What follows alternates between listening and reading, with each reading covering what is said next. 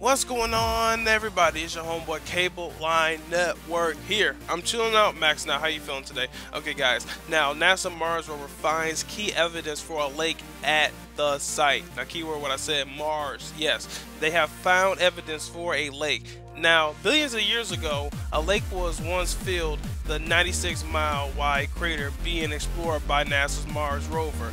Now, that is such good evidence that the planet most like Earth had life. Yes, it actually possibly suited life. It has water, and water needs oxygen, which means something happened to this planet which caused it to become barren like this. Or is it barren?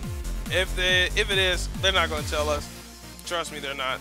Now, the new findings combine more than 2 years of data collected by the rover since the Sky Crane landing in the Gale crater in August of 2012. Scientists discovered stacks of rocks containing water deposits inclined towards the crater's center.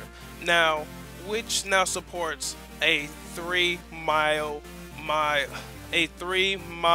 mound called the Sharp Mound. That would mean the Mount Sharp didn't exist during the period of time roughly 3.5 billion years ago when the crater was filled with water. Now guys, this is intense. Put in the comments what you think about this. Of course, water on Mars, they had to support life. I mean, if it's water, water is life itself, so of course it supported life. Now, something may have happened, you know, this whole solar system might have been populated, but then each planet got picked off one by one and we're the only ones left. Question is, what's picking it off, and when is our time gonna come? I hope you're ready, guys. Make sure to subscribe. I'll keep you updated on everything that's happening.